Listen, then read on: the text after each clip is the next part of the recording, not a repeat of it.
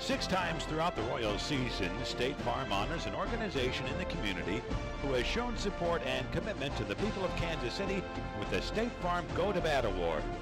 Tonight, State Farm honors Feed the People Ministries. Feed the People Ministries has been providing hot and nutritious meals to the homeless of Kansas City every Saturday for the past 18 years. Feed the People was founded by and still led by President Jerry Whisler and functions through a large group of faithful volunteers. Joining us on the field is Penny Hardesty from State Farm, who is presenting the Go to Bat Award to Jerry Whisler. Congratulations.